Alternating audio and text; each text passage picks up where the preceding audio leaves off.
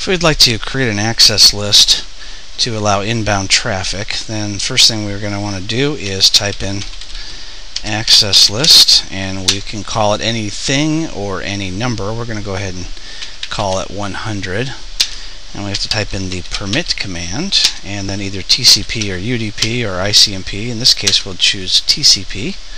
So access list permit TCP, we're going to say from any IP address on the outside, and then we're going to say the IP address of the host we're going to allow it on. So we type in,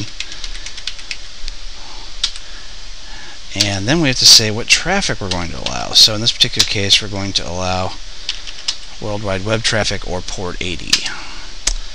And then we need to bind the access list into an access group. So we will type access group 100 in interface outside, and that way any other access list that's called 100 will be applied to that outside interface. You can also apply it to any other interface.